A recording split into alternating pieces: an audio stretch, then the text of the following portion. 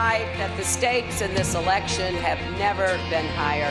Once we get all of this finished, I'm going to go after one person. That's Hillary Clinton. Big Super Tuesday wins for Hillary Clinton and Donald Trump.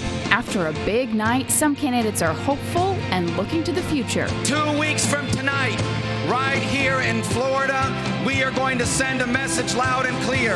This campaign is not just about electing a president. It is about transforming America.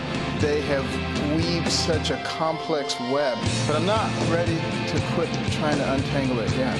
But it is clear the Republican candidates know who they need to take down to make it to the nomination. We will beat Donald Trump in the state of Ohio, and it'll be a whole new day. Our campaign is the only campaign that has beaten, that can beat, and that will beat Donald Trump. When we unify, there's nobody that's going to beat us.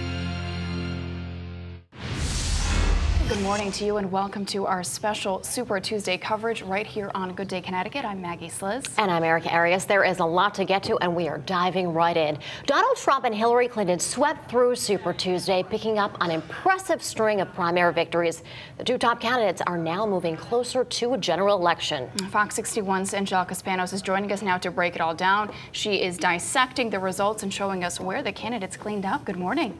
Good morning, guys. Well, Super Tuesday proved to be a blockbuster this primary season. Both Donald Trump and Hillary Clinton each won 7 contests in all. Now, they didn't win the nomination yet. No one did that, but it is harder to beat them now. Let's take a look at the results here for what and who won what. Looking at the Republicans, we'll go to them first. Donald Trump, he took 315 delegates. Cruz took 205. Rubio, he took 106. And in all, to get the Republican nomination, one needs to win 1,237 delegates. Looking at a map now where we can see who won where.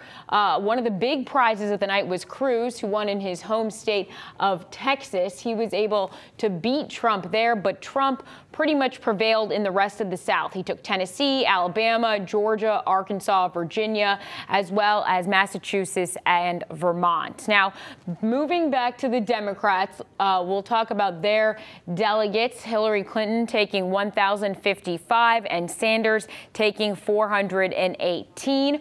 On the map for the Democrats, we see that Bernie Sanders, to no surprise, took his home state of Vermont. Hillary Clinton, though, she won Massachusetts. That was a very narrow win and something that everyone had their eye on. She got that, and she also got most of the South: Texas, Arkansas, Alabama, Georgia. So a lot going on last night, a lot of things to get to now. We heard from the candidates after and as the results were coming in. Donald Trump says he was very confident last night. He was a bit more toned down than usual and asked the Republican establishment as a whole to accept him as the nominee. Clinton, she looked ahead. She won a handful of her states early on, so her campaign moved past the primaries and focused straight on her target, which is Trump.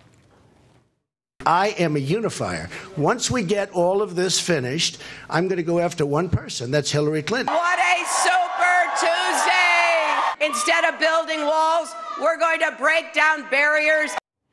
So the race for the White House between those two is on. And talking about the others following close behind, Senator Ted Cruz, after last night, says he is far from conceding. And after winning Vermont, Senator Bernie Sanders says the same thing. He says that he's found reason to press on. Back to you. All right.